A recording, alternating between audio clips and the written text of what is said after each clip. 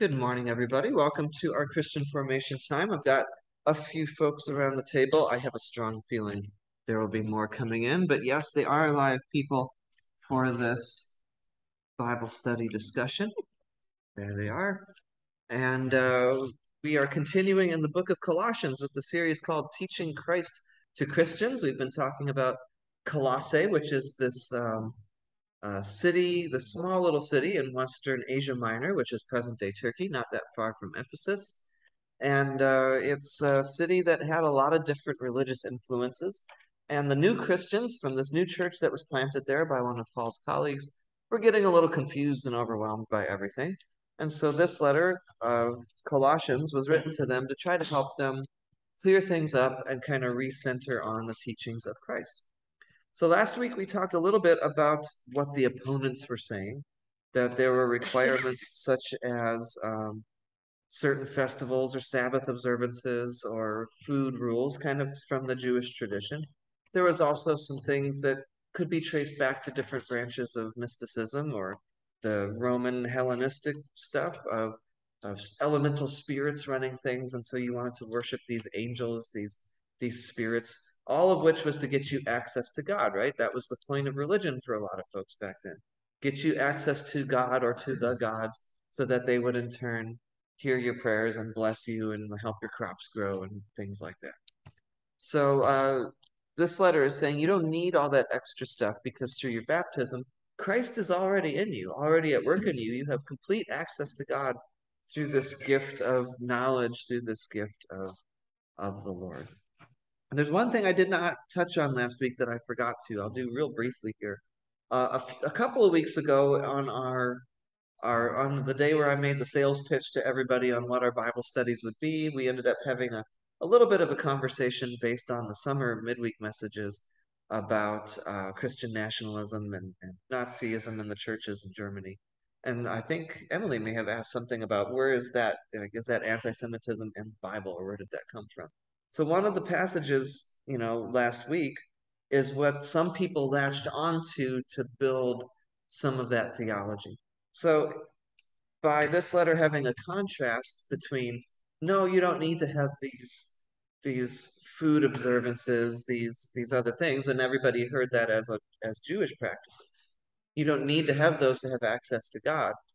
Later generations grabbed onto that and said, well, that means that the New Testament has superseded the Old Testament. That's the term.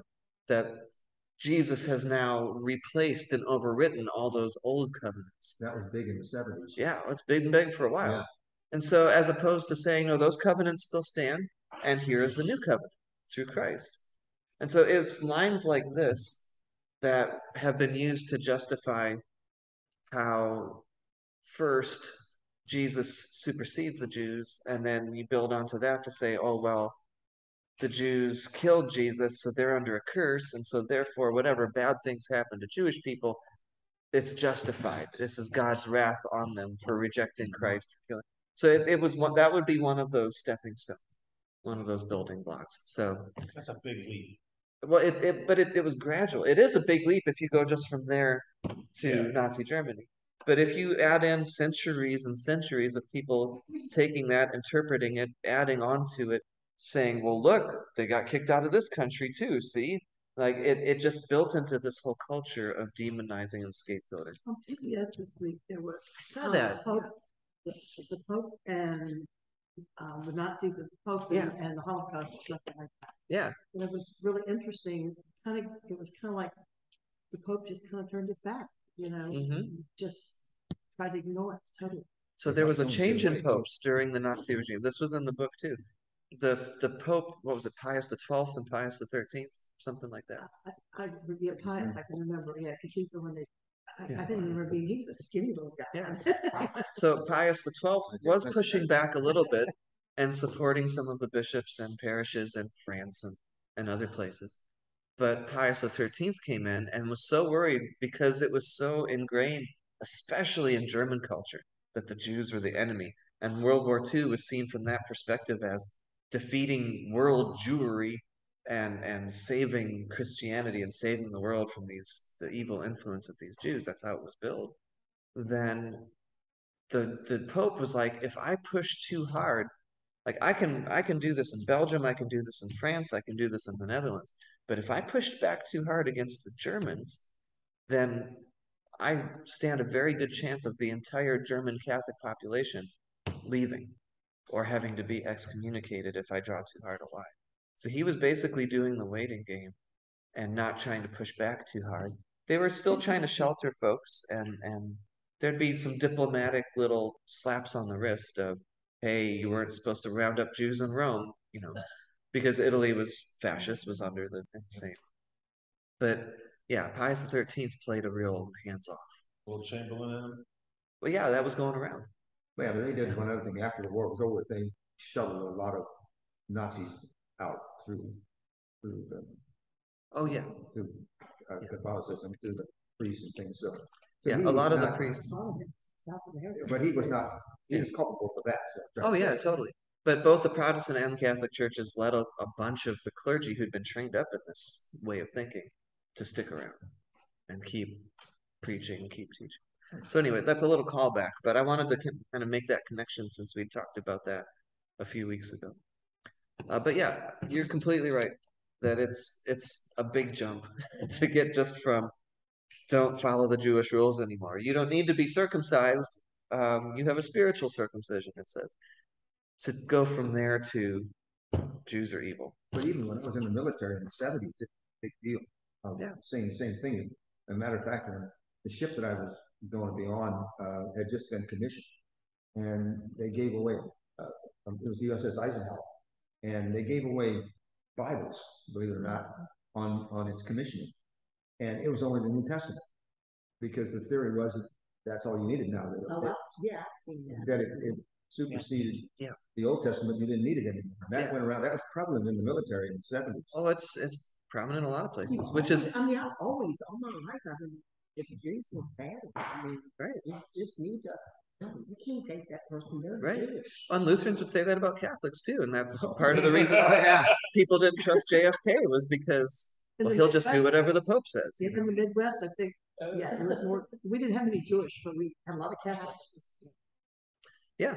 Well, I didn't know there was a difference between Protestants growing up in Pennsylvania. It was either you went to church or you were Catholic.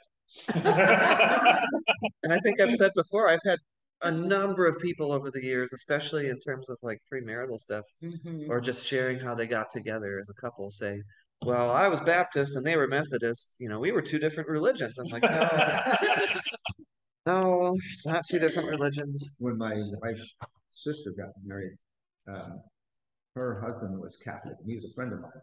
Yeah. And they would be outed every Sunday if they didn't show up for church. Right. The priest would out them the following Sunday. He said, well, I wish you would have been here last and called my name. So you would get called by name when you didn't show up. Wasn't just Catholics. Did that help or hurt? Well, what he would do is Both. he would get to church early and park his car where the folks could see it. And then he'd walk to my house about a mile away. And he'd be back before church was out and sitting on the front portico, so his folks would see him there. So he never got outed, but he'd come down to my house all the time. But he converted to Lutheranism. Yeah. And her other sister married a Catholic, and she converted to Catholicism. Yeah, and that could And get. I thought my mother was going to have cats. Yep, that could be very enough to get you disowned from your family.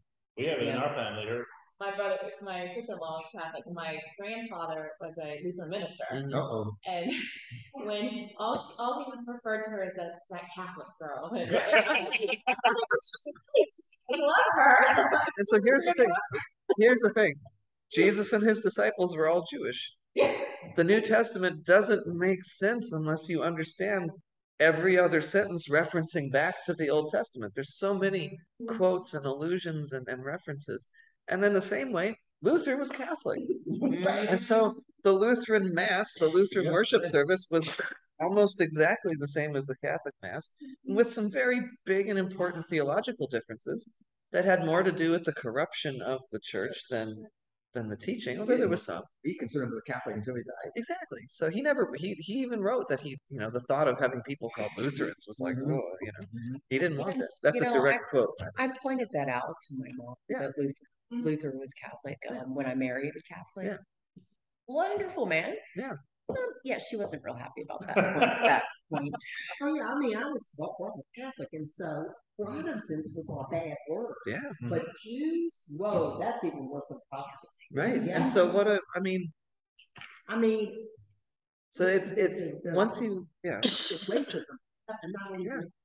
it's very demeaning. yeah, They would, I they mean, would say it's things. anti-Semitic. yeah, and I Yeah. didn't realize. It might be more casual, it might be more everyday as opposed to like graffiti or bombs or something, but yeah, it's still there. Start Right. going and One of the things they would say when I was a kid, a business burned down or something like that, Sure. you'd hear some, well, that must have been a Jew fire. Oh my gosh. Oh my goodness, I heard that. really? Or there was a slang too. If you got like, well, gypped isn't great either. It's It's always that way. gypsies, but you got you got Jew- Jews. exactly. You got And so those things. So here's the thing. I'm gonna segue this because we want to get out on time for the other folks coming in. So nowadays we have all of this stuff that we're becoming more aware of, and so we're trying to live as better neighbors. And so whether it's Jews or Muslims or Hindus or Buddhists, we try to live in more harmony and understanding than maybe generations past because we understand, looking at history, understanding better context of things, that if somebody can turn on one religion, they could just as easily turn on ours too. No, no. And if you want to show the love of Christ, then you love your neighbor as yourself. So you build relationships, you learn from each other. We did that whole series on our neighbor's faith. I'm not a Muslim, but I think it's kind of amazing that for those who take that seriously, 5 times a day they stop and pray. And well, I know Christians who do that too. They'll have certain passages of scripture, certain prayers. Monks and nuns do that, right? Certain hours of the day. So there's something in that. There's something that strengthens your faith. There's things we can learn from each other. And in that learning and that openness, we therefore are trying to create a two-way street where folks can learn from our witness as well. And we let the Holy Spirit work on that.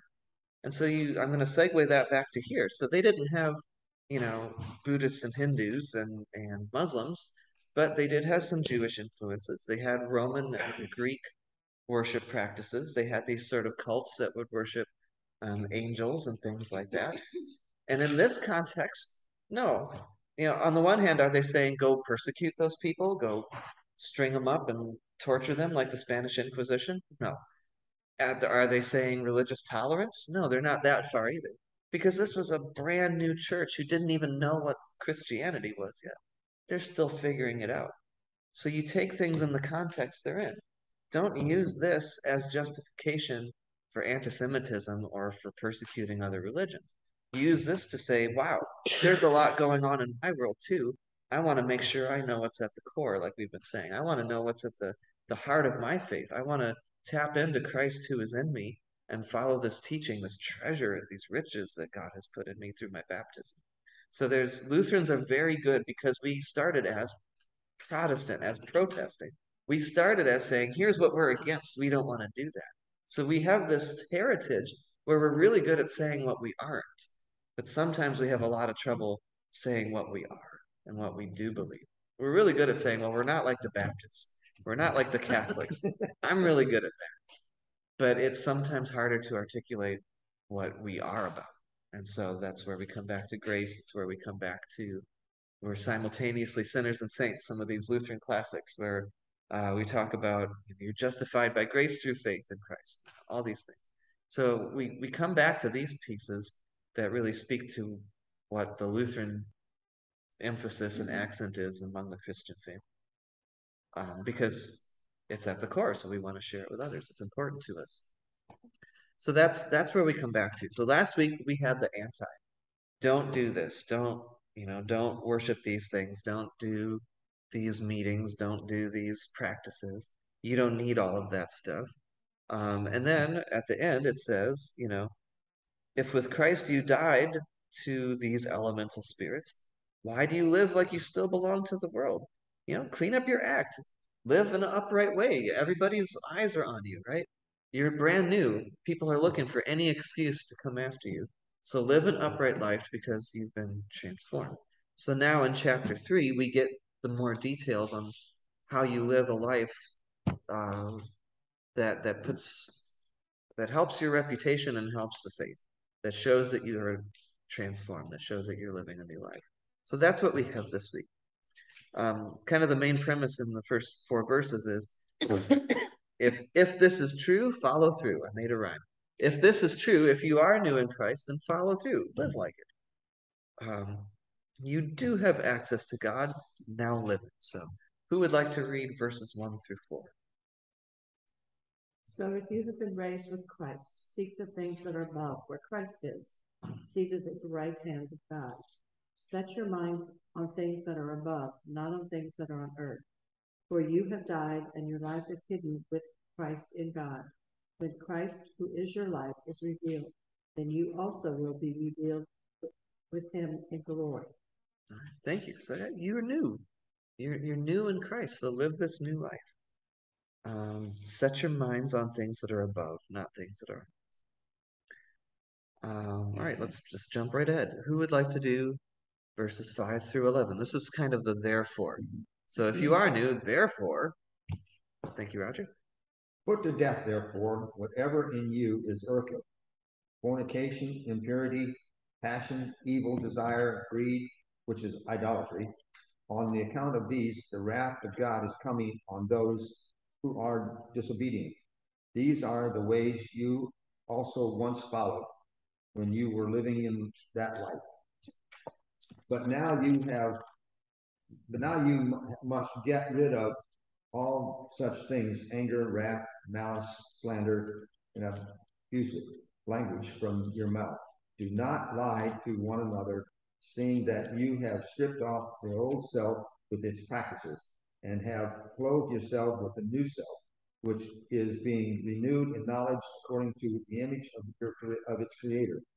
In that renewal, there is no longer Greek, Jew, circumcised or uncircumcised, barbarian, Scythian, slave, free, but in Christ in all and is all and in all. There you go. Thank you. All right, so don't do these bad things because you're new. That's kind of the short version. Anything on this list of prohibitions that surprises you, or anything you would add?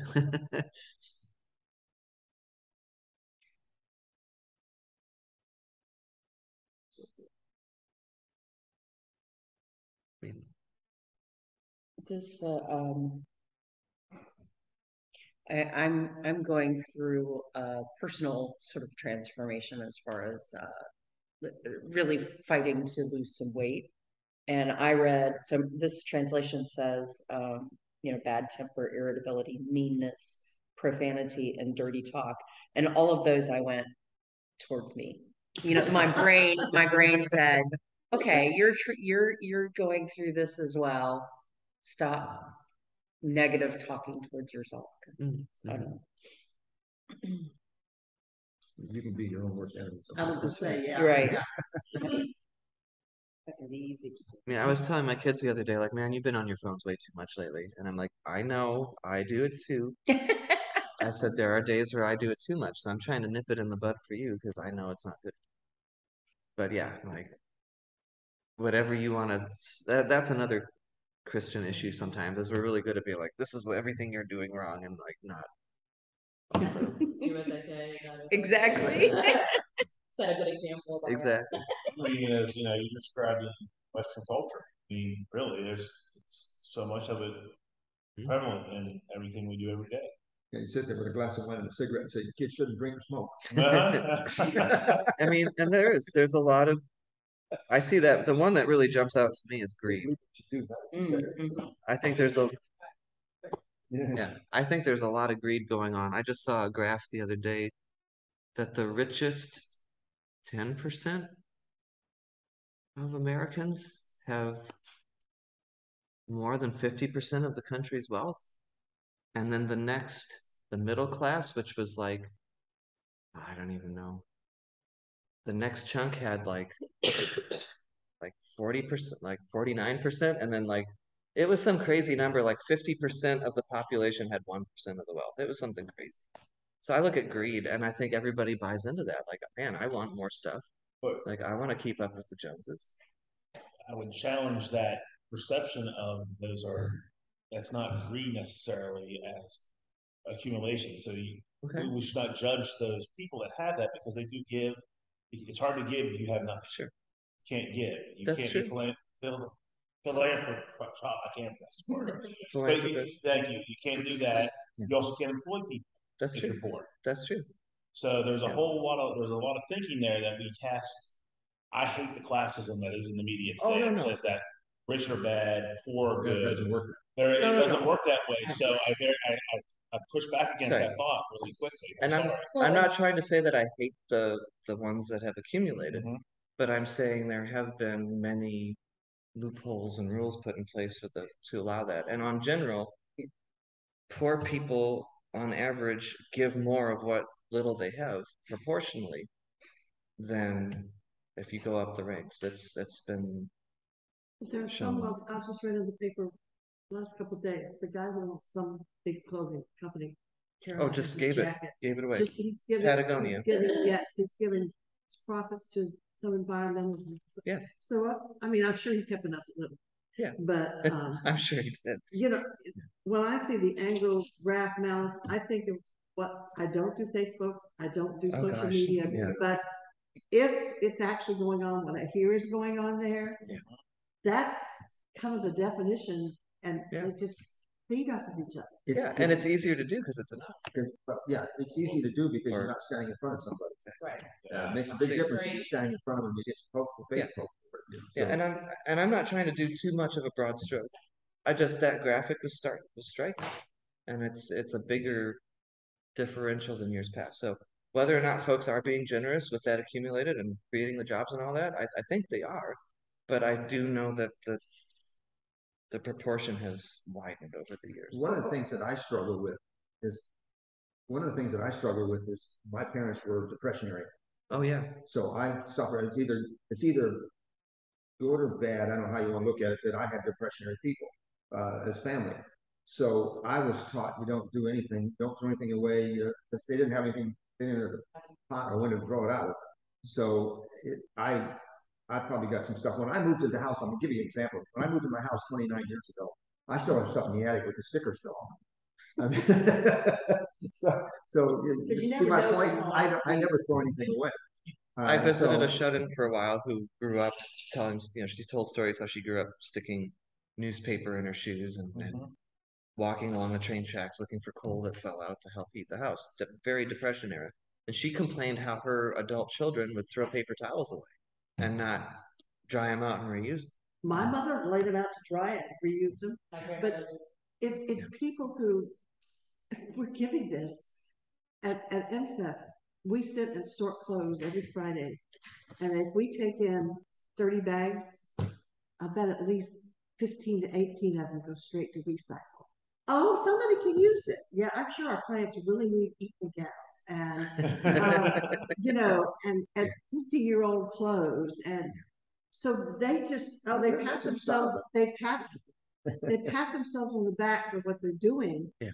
And it's like I've read, in the United States, we give all this to other countries, but Sure. we send winter clothes to countries on the equator. We'll send the T-shirts of the team that didn't win the championship. That's right. They were already printed. What the kids in Africa wear next week is the loser. Exactly. So sometimes our You know, charity, a yeah. little bit. Oh, sure. And we, between all sorts of factors, we waste enough food in this country. I forget if it was per week or per month to fill a stadium. Our caloric waste is insane. It is. Yes. Yeah. So, and that's the part of the greed too. So there's so much of greed, not just being accumulating or hoarding or whatever, but also the wastefulness. There's a company now that you can buy vegetables, unblemished vegetables. Yeah. Because grocery stores, the average person doesn't want to see an apple that's got a blemish on it. They want that perfect apple. Yep. So the stores throw those things away. Right. What they did, there's a company out there now that you can do it. It's done. Ugly vegetables, yeah. Something like Yeah, that. a couple of them, yeah. And my daughter bought into that for a while, but it got expensive, so she quit doing it. But it's a Oh yeah, good healthy idea. is expensive. It's a good idea to do that.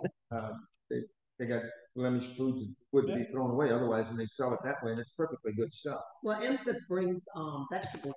MSF, all souls brings vegetables to MSF. So it's not Thursday night, because it's Thursday night. We can't keep it till Monday, so we have to take as much tomatoes, blah blah blah as you need. Well, I had this young person there, and she said, and tomatoes are small. Right. You know, we haven't had the rain and blah blah blah. And she goes, well, I use them for slicing sandwiches. I said, these are not really that good. And some of them have blemishes on them, and some of them were soft. And she goes, I'm not sure what I'm supposed to do. I said, well, you can cut them up, make a sauce. And she was like, what? Yeah. You make a sauce with it? And I'm like, yeah. I mean, if you weren't so raised with you're talking like that, and then Pat comes up, Pat Hubert, and he goes, oh, you could do and so he says, I did the training on some of these things, and He's written his own he's got a cookbook. cookbook, and so he hands it to her, and she was like, oh my gosh, Yeah. this is unbelievable. Yeah. She's like, she had no clue. Yeah. Well, that was actually the thing I was thinking. Is some of what we're talking about, people are, Yeah. and Sure. when God peers into our heart, I Right. like to think that He can decipher between Yeah. and my ignorance of my actions. If Yeah. you've Right? if you've grown up in a society that stresses convenience, and ours really does, then how would you ever learn that you could make your own tomato sauce? That you just get it in a jar. Just hunts out there. How would you know that? Oh, well, I just cut off the blemish if all you ever see are the perfect Well, things. that's the problem about, you talking about the different caste systems, the class systems financially. I read an article, somewhere it was true or not, but I didn't follow up on it. But most of fast food is done by the lower class Yeah. people, which has the least amount of value. There's a thing Food called desert. a food desert. Yeah. So if your only source for groceries is the convenience store, then you're gonna get all the processed crap, all Yeah, the high exactly. sugar, Yeah, you go which to any of the impoverished areas around here, But that's all it is. it's also a All catch the 22 it because is. my niece's husband is a Walmart manager. Yeah. Walmart has tried going into some of those areas. The people in those areas have stolen blind. And Oh, sure. so stores can't afford, even the little small grocer can't afford to put a business in that area Yeah. if he's not going to be able to make any kind of Oh profit. yeah. You know. I had a professor in seminary who said never underestimate the pervasive power of sin. Not just I punched my sister so they went and kicked the dog. It's systems, and it's all these things that rebound on each other and feed each other, these catch-22s, these no-win situations, and it is tangled, and it hurts people's lives. But there's just not one little thing of fix Oh it, no. you know. And that's what we're coming up on election season. Everybody's gonna say, well, just do this one thing and that'll fix everything. Well, it's never just one thing. It's always more. Anyway, we got to get out on time. Well, This is an 8-week study on foreshadowing. next week is pretty short, and it's mostly greetings and goodbyes. So we can make it work. All right. So I will just say that this is called a vice list. That these were very common in ancient literature, especially biblical literature. It was a common means of exhortation, not extortion, exhortation. So to exhort people to live a better life. And what this is saying is, all this stuff about access to God and these spirits and these angels, it's coming back to, hey, you still live in this life, in your body, with these other people around you. So then these are the things you shouldn't do, because the common thread is most of these are you being turned in on yourself. What benefits you? You're going to be angry, then you're going to yell at somebody and not try to work reconciliation. If you're going to be greedy, it's for yourself. If it's fornication, it's not honoring covenants and things like that. If it's, slander, then you're, killing somebody else's reputation, right? Don't lie. All because you've stripped off the old self, you've clothed yourself with the new self. There's some baptismal energy and imagery there, right? But when you were baptized, what usually kids are in white, or folks put something nice on. There was this new garments that you put on after you came out of the water and the baptism ceremonies then. So all of this stuff kind of goes together. I do want to do a little compare contrast. There was that list at the end that Roger read. There's no longer Greek and Jew, circumcised, uncircumcised, which is kind of the same. Barbarians, Scythians. Scythians were like the uber barbarians. They were ancient nomadic people seen as the ultimate barbarians. Okay, slave and free. Christ is all and in all. Well, if you go back to Galatians chapter 3:28, it's a couple of books before this. It's Philippians, Ephesians, then Galatians going backwards. So 3:28, this is kind of the often quoted one. There is no longer Jew or Greek. There is no longer slave or free. There's no longer male and female, for you are one in Christ Jesus. Okay? Similar list. And so, but you can tell, like we said the other week, that Colossians was probably the next generation, because what got left off Paul's list between now and here? Can you see what got left off? Slave. Nope, that one's there. Yeah.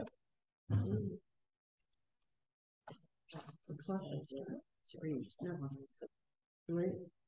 Well, I think you just referenced that. I don't think we're not in Galatians anymore, right?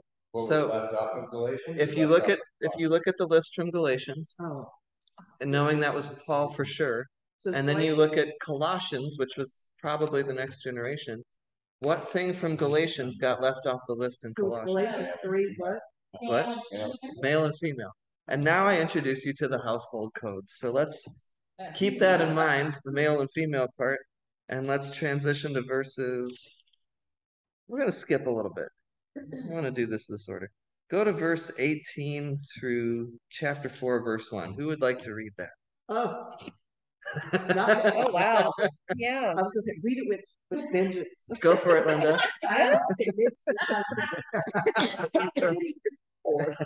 Husbands, love your wives and do not be harsh with them. Do you notice the difference right there already? Yes. Okay, just making sure. Everybody heard the Children, difference obey there? your parents in everything, for this pleases the Lord. Fathers, do not embitter your children, or they will become discouraged. Slaves, obey your earthly masters in everything you do. It not only win their eyes on you to win their favor, but with sincerity of heart and reverence for the Lord. Whatever you do, work at it with all your heart, as working for the Lord, not for men. Since you know that you will receive an inheritance from the Lord as a reward, it is the Lord Christ you are serving. Anyone who does wrong will be repaid for his wrong, and there is no favoritism. Masters, provide your slaves with what is right and fair, because you know that you also a master in heaven. Okay, thank you. Now we're going to do another contrast here. Go to 1 Corinthians, a couple chapters or a couple books before. Go to 1 Corinthians 7.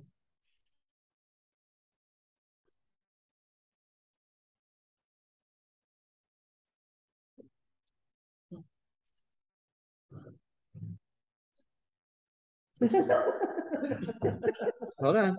7, 3 to 4. I just read the first. Well, there's that too. Yeah. Yeah, Paul was all for the whole abstinence thing. So verses 3 and 4. The husband should give to his wife her conjugal rights, and likewise the wife to her husband. For the wife does not have authority over her own body, but the husband does.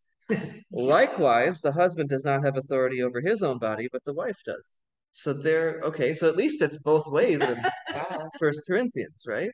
But if you go back to Colossians, it says, wives, be subject to your husbands as is fitting in the Lord. Husbands, love your wives, never treat them harshly.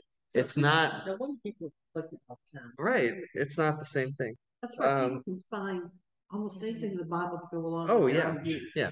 You So don't that's have why to you agree do with it. context, context, context. So now chapter 7 of 1 Corinthians, skip ahead to verses 21 to 24. This is the part about slaves and masters. So here, were you a slave when called? Sorry, this is 1 Corinthians 7:21. Yep, 1 Corinthians. Were you a slave when called? Do not be concerned about it. Even if you can gain your freedom, make use of your present condition now more than ever. For whoever was called in the Lord as a slave is a freed person belonging to the Lord, just as whoever was free when called is a slave of Christ. You were bought with a price. Do not become slaves of human masters. In whatever condition you were called, brothers and sisters, there remains with God, or there remain with God. So again, it's still recognizing that slavery was a part of the culture, but it's saying flip the script both ways. If you were free, you're a slave to Christ. If you were a slave, you're free in Christ. It's sort of like that part from Isaiah and John the Baptist, where the mountains will be brought low, the valleys will be brought up, the crooked ways made straight. So Paul was very much trying to level the playing field, at least in terms of how you thought about it, even if it didn't change the actual culture around you. Basically, in the eyes of God, they're equal. Right, which was a mind-blowing premise. Well, now go back to Colossians 3. verse 22. Slaves, obey your earthly masters in everything, not only while being watched and in order to please them, but wholeheartedly fearing the Lord. Whatever your task, put yourselves in it, as done for the Lord and not for your masters, since you know that from the Lord you will receive the inheritance as your reward. So you're kind of SOL, which means sort of out of luck. Now, that's what I heard, which means you're sort of out of luck now. And that means that later on, hey, That's a Sunday version. I had a teacher who told me not to use BS, bologna sausage. Right? Good advice. That's right. That's right. You learn something new every time you come by. So anyway, masters, treat your slaves justly and fairly, for you know you also have a master. So there's still a little bit of that perspective, but it's already changed, and that's one of the ways folks can see that this is not Paul directly. This is a disciple of Paul, a student of Paul. That this is a little later in time. What's the time? This is at least the year 60, and a lot of Paul's writings were coming out in like the 40s and 50s. So it's probably like 10, 15, 20 years, somewhere in there. They don't know exactly, but around a generation. So here's the thing. These household codes were also very common in the writing of this time. They were legislating social duos, right? Anytime that one had power over the other. So if you look at this list, there was Greek and Jew, circumcised, uncircumcised, barbarians, slave and free, and all the, male and female, and all of these in the culture, one had more status and power over the other one. And so there was these household codes to kind of prescribe how you navigated that and how you lived that out. So first of all, like I said, we just named this. This was the society of the time. Folks are going to look back. We will try to get out of here by like 10:30. Okay. Are you going outside? You sure? Okay. All right. When the time comes, we will be good stewards of the time. Okay. All right. Oh, wow. It's not that late. Okay. We're good. So that this is a different society. There was a different hierarchy, a different system. Folks are going to look back at our time and culture 50 years from now and be like, what were they thinking? Like across the board. That's how we do it. We even look back to 30, 40, 50 years ago, and folks are like, why were we doing it that way? That's normal. Well, that's one of the problems we have in our society today. They're trying to put hard mores and morals on people 200 years ago, and wrongly so, because it's not fair to those individuals. They were in a different time frame. Yeah, so that's you take it where they were at and learn from that context, Exactly. and you learn from it. You don't forget about it, but that doesn't mean you at the same time need to do it but the way they did it either. Exactly. Yeah. I mean, it's hard to make them evil, Right. because 250 years from now, they're going to do the same thing to us. And Yep. we have no clue what they're going to talk about. That's So right. that's one of the problems I have with some of the stuff that's going on today, is we like to put today's mores and morals on somebody that was 200 or 300 years ago, and it's not fair. So my sermon today, the gospel reading today, is all about slaves doing their work and not asking for special treatment. Just do the job you were given, right? And that's just, I rewrote some sentences multiple times because I wanted to try to like soften that or explain it away, because that's really jarring to our ears today, especially in this country where we have this whole, slavery thing in our history. Well, still slaves, different system, but still slaves. And at the end of the day, that just is what it is. That's how they had their culture then. And Jesus talked about it, and everybody just here, it was a part of how it was. They acknowledged it. You can correlate to like employer and employee today, in some degree. Some degree, yeah. So, there's a whole debate. I know I'm not opening the debate, I'm just using it as an example. There's this whole debate today about quiet quitting. Should people just do what they're expected to do and go home? Should you do more than what you're expected to do? Is it really fair to call it quitting if you're still going to work and just doing your job? Or is it showing a lack of initiative that you're only doing the bare minimum instead of trying to go? There's a whole debate about that right now in terms of that power differential between the employers and the employees, and who's telling the story, and what words do you use, how do you frame it. So yeah, these things are gonna. There have always been people who just did the minimum. Yeah. And then there were people who went above and beyond. So yeah, it But, depends on. but it is a very, Is it hot more now topic, than well, it it's used a very hot topic right now. I agree not hey, but that in light of Another day, not yeah, So forever. it's worse. that in light of Worse this, today. I mean, I haven't worked in a paycheck for quite a few years, but it's much worse than it was when I retired. Oh, yes. no, here's the difference from today, right? I mean, I've been in the industry for a long I time. try. Is for 20 years you would have someone beside you that says, I have a job description, I come to my job description. Today you have news articles and news reports and True. this broader conversation around that. And So is it it always existed nicely. is it phoning it in, or is it having a good work home life balance? Like it depends on who you're talking to. Yeah. It depends on the And then you go, motivation. well, what would Paul say Christ expects? And that's my question. So I'm gonna. Yeah, should you always be on? So here's the thing. Here's my question.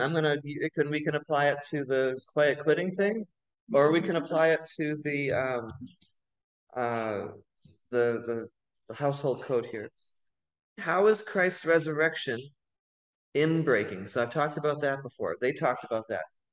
That Christ's resurrection changes you now. Even though you're not resurrected yet, how does that change your life now? How does this future promise affect you now? How does it transform your life? In these household codes, in this quiet quitting conversation, where is Christ in that? How is the resurrection promise of the future breaking into these rules or breaking into our current work conversations? So if we can find the gospel in that, if we can find where Christ is in the midst of this, or at least a couple breadcrumbs of the trail, that helps to guide us in terms of how we participate in these conversations and debates. So as you read the household code of wives and husbands, children and parents, slaves and masters, where is Christ in this? You will receive an inheritance from the Lord as a result. Okay. But also to set an example, like you said earlier, they were new, and I think it's the same thing today, quite frankly. They were new and they weren't the number one religion, so everybody's looking at them, looking for their flaws. So you always had to put your best foot forward, so you didn't have that problem about being ostracized. Sure. I think, believe it or not, we're in that situation today. So I think it has a lot to do with. It says, I guess how I was raised, I guess, but you have to live with yourself. In other words, I always tell everybody I have to sleep with myself at night, meaning I can't cut it short. You gotta, I don't know, self-worth, I guess is what it is. And people at work, I overdo more than some. And I'm not bragging about this, but the reason I'm bringing it up is because I got some young people working in. They think I'm crazy. That I'm stupid for doing that. I don't have to do that, and I think that's wrong. I think if you're there to work and you're getting paid to work, you do your job. Oh, gosh. Yeah. But so I hear and read this differently, and I think part of it's because in my world, governance and authority and things like that are stuff I read all the time, right? So when I see like wives, slaves, servants, and all that, like to me, it doesn't necessarily mean slave with all the baggage. Sure. Slavery in the U.S. or whatever. No, different. But what I hear is that sort of where's the authority, what are the expectations, that kind of thing. So where Christ fits in, the way that I read this is everyone's accountable to somebody, or something, and as we're fulfilling our responsibilities, we should be fulfilling them as though the person with authority over us is Christ. And then the person with the authority needs to be acting Christ-like as well. It should convey all things. Yeah. But does he say that if you're a woman with a terrible husband, right, you're now excused? It didn't get into the nuances. Right? No. If you're a husband with a terrible wife, does it excuse? Yeah. I read this as it's still it's calling the individual to serve others as they would serve Christ. Yeah. Regardless of the rest of the situation. In the Lutheran Study Bible, right over the side, it says In the ancient world, there were instructions to establish proper conduct for the members of the household, for wives and husbands, children and parents, slaves and masters. Here, they are being modified for Christian households, so that love for each other and respect for the Lord becomes the guiding values for life. And I think, Yeah. just So that's the thing. Luther also talked about vocations, right? So we have all of us these different vocations as husband, wife, parent, kid, citizen, employee, employer. And so you live out your faith through these vocations. These are vocation. The word vocation means calling, right? Okay, so you're being called to live these in a Christ-like way and to respect the authorities. And so, but that's how we do this. Like you say, okay, so we recognize the context and the culture of the time, that they had these really strict hierarchies. And we have our own, but not the same. So we can't just overlay our stuff, as you were saying, onto this. But at the same time, we can't necessarily look at this and say, this is the same culture, so we should live that way. But finding a road through it like that, I think is helpful to say, well, how do you bring Christ into this? Well, act as though Christ is your authority, so you do the relationship in that direction. But also in the other direction, act Christ-like to those who are under your authority. Luther had a whole thing about, how do I be a Christian shoemaker? Do I put little crosses on my shoes? Like, no, you just make good shoes and don't gouge your customers. Like, that's so, okay. No, don't. No. So, There's a lot of Linda, yeah, but that's not what I read. no. Right. So here's what the experts say on this. There's 4 theories. I'm gonna do a little shame on you. I know it was tongue trying to get away from it. Okay. There's 4 theories. This is from a guy named Bart Ehrman. Does a lot of writing on I think you may have talked about him before. He's a New Testament scholar. Who is it? Bart Ehrman? Yeah. Maybe. Anyway. So he's got in his textbook that I still have on my shelf, just an overview of the New Testament. There's 4 theories about this whole household code thing. Like why was there difference from slight but distinct difference from Paul to, they call it Deutero-Paul, the second generation of Paul. Because even in Paul's letters, yes, there's the one thing where it says women shouldn't talk in church, but there was a very strong possibility that that had to do with that specific situation in Corinth. Because all throughout the rest of Paul's letters, he's greeting other women, talking about the woman who has a church in her house, naming them as leaders, greeting them, all these things. But by the time you get here, not so much. So why is there this slight but distinct difference? There's four theories. Number 1, since Christians stopped believing that the end was coming right away, because people started to die and weren't being resurrected immediately, they needed to devise better rules for how they could continue to function in their social arrangements with one another. Okay, so we're still here, and we didn't die and get resurrected, so okay, we got to acknowledge that. Number 2, some Christians were claiming that all people had an equal standing in Christ and had begun to urge a radical egalitarian form of community in which no one had precedence over anyone else.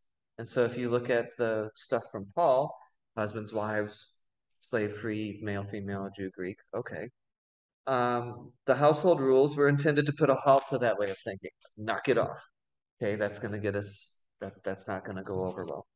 Which leads to number 3. Christians began to experience severe persecution from those who were outside and needed to formulate social bonds with one another so as to provide a more cohesive front with which to withstand the barrage of persecution. Okay, so we're going to do this in a Christ-like way. We're going to take the rules that were there, but we're going to put a Christ-like spin on it. Wait, maybe you were reading that. But we still need to kind of go with the cultural rules so we don't get this persecution even more so. And number 4, Christians had been accused of social improprieties, so they would do what we do as the sharing of the peace used to be known as the love kiss, so people would just kiss each other. And so people thought they were doing immoral things because they're kissing each other in worship, or they're eating the body of Christ. They're cannibals. Like, I kid you not. Like, people thought Christians were weird, incestuous vampires. Okay, so so they'd been accused of social improprieties and needed to demonstrate to the world that they were socially respectable and free from any radical tendencies. Or option 5, more likely some combination of all of these things. So they were under enormous pressure now that they were in the next generation to somehow conform to the world while still having Christ be a part of it. So now you get these household colds with a Christian spin and this different perspective, and that shows you the progression from Paul to Deutero-Paul and how things had to adapt. Or maybe they didn't have to, but they did. And so there you go. And so I know, what's comparable today? In what ways are we still trying to, and we talked about, I think it was you, Darren, who was saying nowadays the world is a lot of the things on this list. So how do we conform without losing who we are? How do we talked about this last week, how are we all things to all people so that they can hear the gospel from us without losing our Christian identity so much that it doesn't mean anything? So there's always this tug, there's always this push and pull. Yeah, I don't think you took the browbeat people to say, you gotta see the stuff of being no thing, that you be saved and all that. I think you can show your religion or your faith, if you want to put it that way, better. Sure. Is on your honesty. Sure. How you treat people, yeah. How you talk to people. Yeah. More so than anything else. Completely. But I think we've overcorrected as Christians in the last 50 years or so by only trying to have our actions demonstrate it and never actually talking about it. Because, well, that's private, that's personal. I don't want to impose myself on them because of the sandwich board people and the door knockers and the fire and brimstone kind of folks. We've overcorrected to say, well, we're never going to talk about our faith. We'll just let our actions speak for ourselves. Well, that's too subtle. And then folks aren't going to get the Christian witness unless you're a little bit more. Because there are a lot of Well, I think good I'm guilty of people that. who are not Exactly. Christians. And you know what? You can go to the Kiwanis or the Rotary or the Lions and do a lot of good community works and serve your neighbor and help the disadvantaged. How are we different? You can have fellowship and connections and community at a country club. How are we different? Are we, there's the thing that says is a church just a country club with a steeple on top? Like what sets us apart? Where's the witness? Motivation. The motivation, sure. The promises that give us hope. This breaking of heaven and resurrection affecting us, transforming us now. We say our kingdom come, and Luther says God's kingdom is going to come without our praying for it, but we ask in this prayer that it would also come in and through us. So I have some of the issues with some. I think first and foremost you have to show what kind of individual you are, because you're going to have people pounding the Bible. Oh, sure. And do more damage than their personal lives than otherwise. So I think that has to be done first. Yeah. And then if you can't get that far with it, you're not going to get them any farther. So you still have to set a good example. Totally. And that's what they're saying right here. Don't do these things on the bad list. And if we have time, we'll do the things you should do on the good list. When you're like setting an example, which what a Christian might be, I think the person that you're talking to, if they are interested, I think they're gonna ask you questions about it. I mean, instead of going like browbeating. Oh, totally. Yeah. I just think they'll get the idea and maybe at a later time even come back and talk to you about it. And there's a distinction there. There's this great movie called Saved, very satirical, very interesting take. It's this conservative Christian high school, and how, again, do you walk the walk? So they're going to praise Jesus, but then how are they treating kind of the outcasts in the schools? It's a high school movie with like some religious social commentary on top of it. And there's this great scene where they think their friend is possessed and they're going to perform an exorcism on her. And so they actually like try to kidnap her and throw her in a van to perform this exorcism.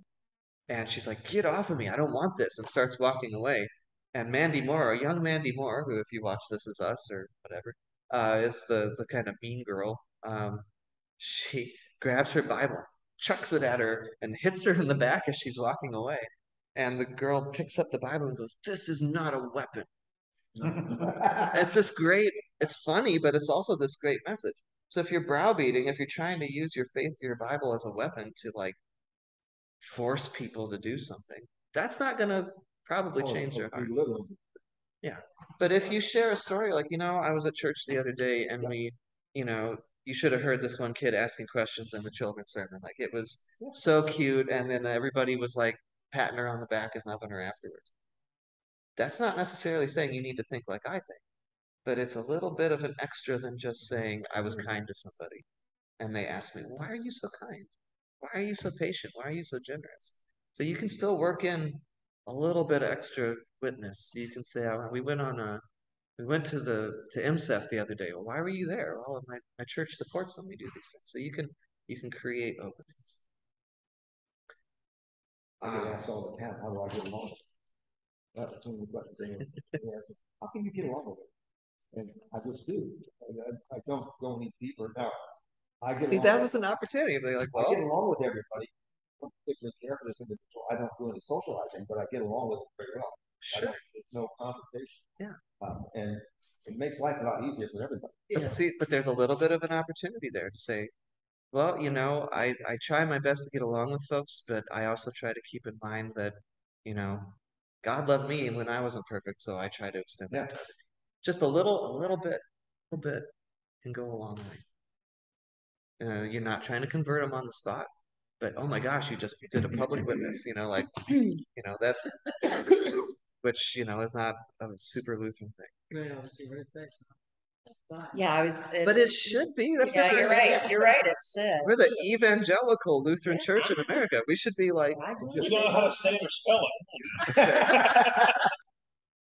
Or just name So I was going to say, so just like there might be somebody who has eaten tomatoes their whole life but didn't know that you could cut it or turn it into a sauce, there are plenty of Christians who have gone to church, looked at the Bible, or at least had Christian-y things in their life all their life long, who have no idea about some of these basics. That's why Luther made the small catechism.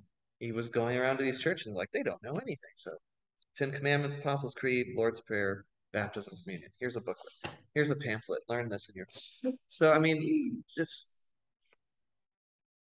patience with one another, different branches of denominations of Christianity. Just because somebody has the name Christian on them doesn't mean they understand Jesus' teachings. I mean, I'd like to think I'm still learning. I think Sunday school is so important. I mean, I guess because I've gone since I was, knee-high to a grasshopper, but going to church and listening and worshiping, that's important too. Yeah. But where you really dig deeper and learn is through Sunday school and Bible studies and retreats. This Bible study is brought to you by Donna Combs. No, I'm just saying. No, thank you for the shout out. That's what we're doing. So watch all our videos online. This is where you. I know. The teacher part of it. I know. Oh, we got two going at the same time. I told Pastor Lewis one time, I said, don't take this wrong, but I got more out of Bible class than I got out of the sermon. I've had people tell me they got more out of the children's sermon than the rest of the service because if you can crystallize what you want to say for the kids to understand, then for sure everybody's going to understand. My mother-in-law says that almost every Sunday. She says, yes, children's sermon spoke better than the sermon. I figure if I at least get something there, then I'm covered. You need more attention. Your children's sermons are very animated. Trying. You get the real sermon rolling around on the floor. This is why I say that. When you're in a church, it's a one-way communication. Yeah. It's you to us. And classes, it's different. You broaden your horizons because of other input coming into it. So I get more out of this type of scenario and situation than I do sitting in church. You get other people's opinion about things, and it kind of puts things in perspective. I never thought of it that way. I think it's confirmation that we don't always know it all, no matter what stage we are in our lives. Like we constantly learn. There's more to understand, and hearing others talking about it, and interaction, engagement. It's just, it's just confirmation that. I don't know if it's because I'm getting close to my time, but the older you get, the more perceptive become and more Yeah. accepting. Usually. Yeah. You know, that's because I'm getting closer to meeting the old man himself, or just because of my age. I think it's just experience. Yeah, but I'm more receptive to it than I was when I was younger. So I come with a list of notes, but because of the things that folks bring up, different perspectives, different stories, I can't think of everything. I'm glad I don't. But that challenges me. That makes me think on my feet. That makes me reply. You're on camera, right? Me? Sure, put it on the desk. I'll take a cupcake. Thank you. So anyway, I had somebody, I'll close with this. So next time we will take the part we skipped, verses 12 through 20, or sorry, 12 through 17, which is what I like to use at weddings and premarital counseling. And that'll be, so we had the vice list, how not to live. We had the household code, the structures to stick to. And next week we'll do this verses 12 through 17 on how to live. And we'll close out the letter with chapter 4 and the sort of greetings and things like that. That's a little bit more boilerplate, a little less instructive, but we can still learn from it. But I will close by saying that I had a guy from the other Lutheran church across town come to a forum we were doing back in 2009 over a very divisive issue. And he was saying, you know, we were trying to do this whole Bible study thing. And he says, you pastors make things too complicated. Everything I needed to know about, you have too much education, he said. Oh, yeah. And he said, everything I needed to know about God and living the faith, I learned in Sunday school and in kindergarten. You guys make it too complicated. And I'll always remember saying to him, well, after a moment of kind of going, okay, saying, I think you're right. We get the core and the basics of what we need in Sunday school. But I hope that's not where you stop there. I hope that as you grow, you keep coming back to this living word, as you are a different person, as you have new experiences, and have new conversations with God through the word, and that you're open to learning and deepening your faith. And I appreciate that too around this table. Well, you got to look at it another way. When you want something, if you want electrical done, or plumbing done in your house, you're not going to take the guy and just put a placard up and says, I think I can do that. You're going to want somebody who's had the education and experience and how to do it so it's done correctly. You can YouTube it. You can't. You might get lucky. You may get lucky that you have a guy that's a good plumber just by nature. But in the golden rule, most of that's not going to be the case. You know, you need somebody to and we didn't even touch on that. So among all the different angels and religions in our world, there's also just YouTube. There's also the internet. As somebody said, you can use the Bible to justify anything. You can use the internet to justify anything. So what is that in the is the internet sort of like a pantheon buffet? Like, can you just find the God of your choosing on the internet, have it teach you what? Viewpoints. Yeah, and the algorithms are going to give you videos that match what you just watched. All this. Yeah. You customize your life down to, I am a Christian that believes only Paul's letters that were written in capital letters. And I bet you I can find a denomination out there that teaches. Oh, sure. Well, and that's not even new because Thomas Jefferson tried to take all 4 Gospels and go and just stick them together into one and edit out the parts he didn't like, a lot of the Jewish stuff. Yeah, so he just went out too. Yeah, because that wasn't scientifically provable. So just take all of it, just go and talk about what you learn on the internet. I was still working it. That's been 50 years ago. My boss, just for giggles one day for large, he's found this one site on the internet where they make him a minister. Oh, sure. All you have to do is send him $45 and send him free. So he always go around and says, I can marry you.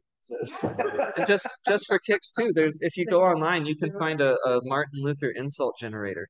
Because he liked to insult his opponents and call them all sorts of goat thing names. So if you want to go online, you can find a Martin Luther insult generator. Anyway, on that note, that's fun. And there's a Shakespearean one too. Wait, is that what you just said? Martin Luther told me about it a while back. Oh yeah, it's fun. Anyway, thanks everybody. This got off the rails, but in a good way. So it's good to go off-road sometimes because God doesn't usually want us to stay in our ruts. So we'll finish this up next time. I don't even know what I'm saying anymore. So but it's working. Our prayer for this week is for us to find Christ in our society, see where Christ is up to, and help us understand both the scripture and now and the intersection and where God is calling us to live out our vocations. So we'll end on that note. Thanks everybody. We'll see you next time.